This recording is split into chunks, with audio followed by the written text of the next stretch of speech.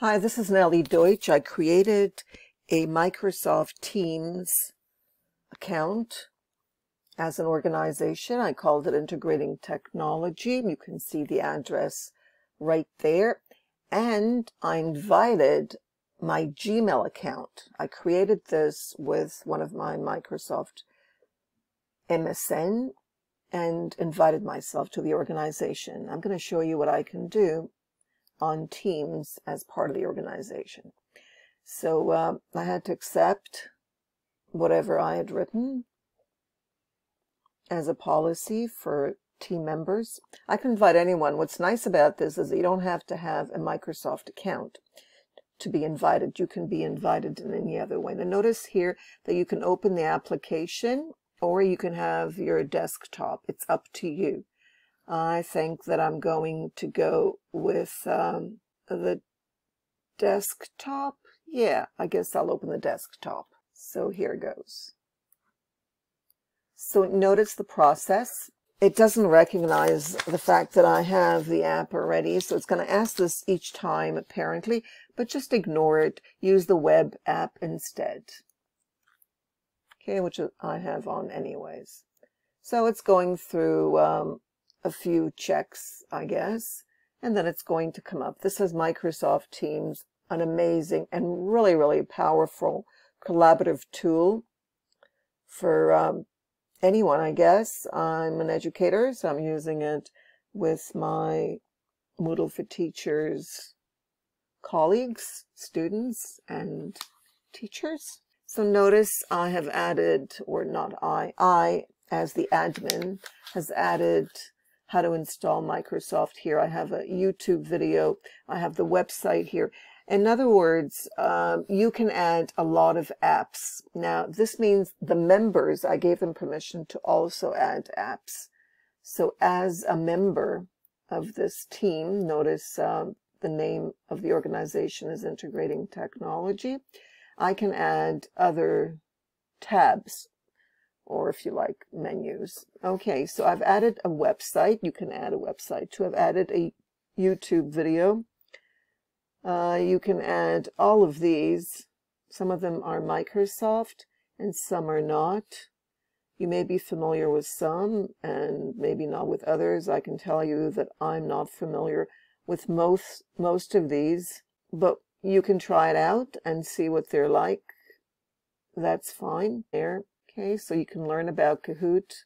The app is already added. Okay, that means that I had thought of this before. Okay, so let's see what else. Oh, there are also wikis that are kind of nice. I think that's Microsoft Wiki. Go through it, see whatever appeals to you, and feel free to add it. I added Flipgrid, which I really like. And notice it asks me here, is simple educators.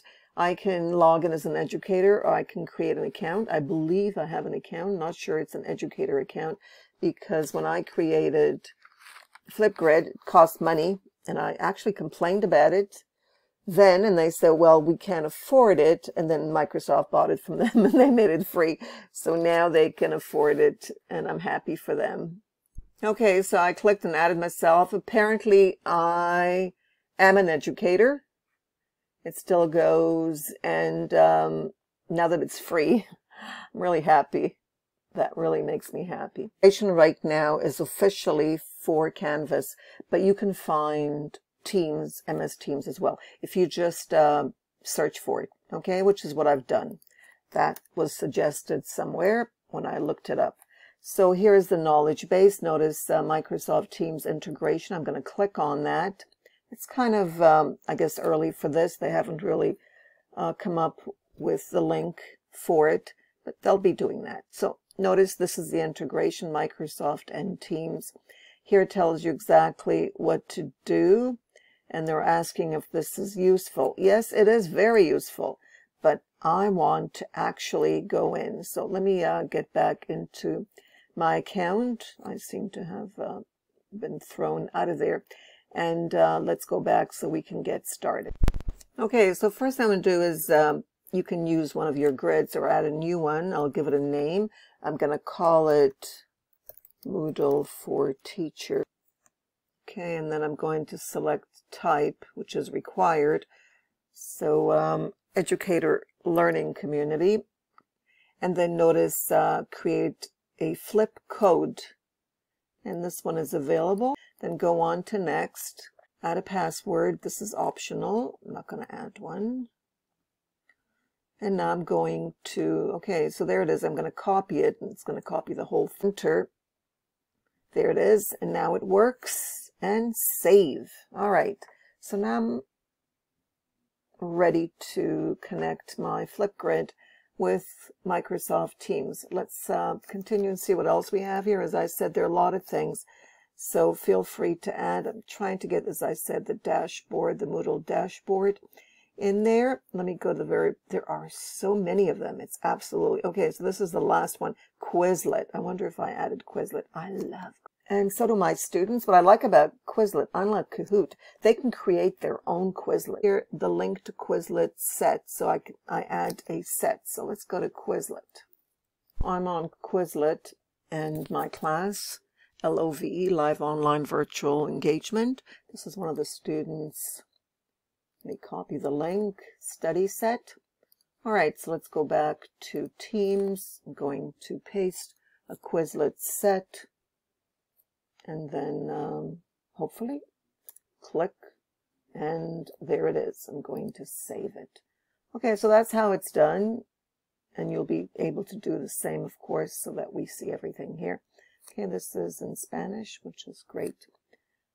All right, so that's what we can do here. So this is my Wakelet, sharing one of these collections. So let's share the collection.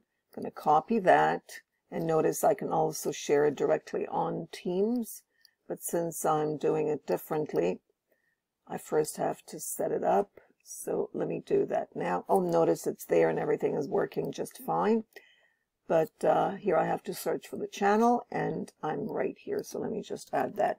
So it goes in there. That should be working now.